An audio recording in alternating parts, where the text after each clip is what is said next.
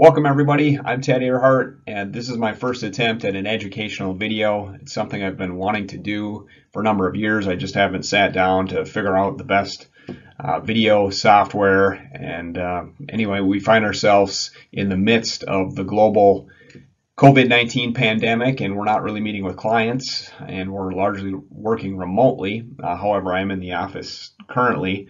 I thought this might be a good opportunity to sit down, figure this out, and speak to some issues that are especially relevant given the circumstances. So let's kick this off by talking a little bit about the Federal Reserve and specifically what it means when the Fed is injecting money into the economy, or more specifically, when they're buying bonds. What does that actually mean? If we take a look at a recent headline, which was just several weeks ago in the Wall Street Journal. This is right, in the beginning of March, the Western world seemed to wake up to the fact that this disease was going to be a big deal and really hit the economy hard. So the markets got choppy, and the Federal Reserve ultimately responded in mid-March and said, we are going to step up to the plate and inject $500 billion into the system by buying Treasury securities, in other words, government bonds, and $200 billion in mortgage-backed securities. So I just want to kind of unpack, what does this actually mean? Why is the Fed doing it? And how does it ultimately help the financial system and therefore businesses and consumers alike?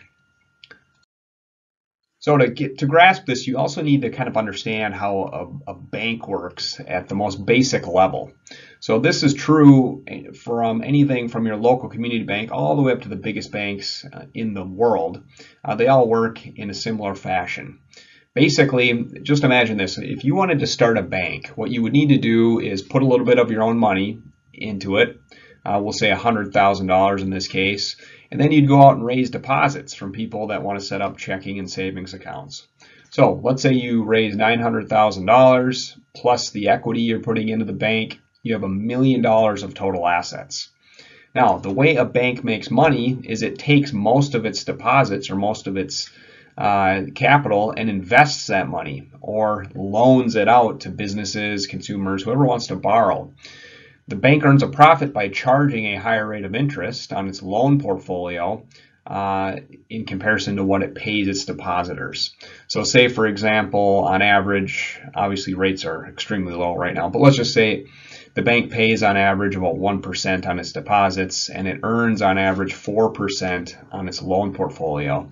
That's a 3% spread, and that's how the bank ultimately makes money. But what's also important to understand about banks is at any given time, they only have a fractional amount of their deposits in liquid cash or reserves. And in the United States, that's typically around 10%. And I'm oversimplifying this for any of you banking experts out there, so just bear with me. This is for example purposes. So by and large, banks just have a tiny fraction or a small fraction of their deposits liquid at any given time. You can quickly see how this can be problematic during periods of extreme financial stress, like right now, when all of a sudden, people are getting laid off, businesses are losing all their revenue, especially like things like restaurants and so forth that are closed. Of course, what are they doing with their deposits? They're drawing them down to pay bills and just try to keep things going. That's obviously a big problem if everybody does that at the same time and the bank only has, again, a fraction of its deposits in reserves. So where does that leave Where does that leave the bank? How do they raise cash to make good on their deposits or to lend money to other people who, banks and consumers and businesses right now might want to draw on credit lines to create liquidity?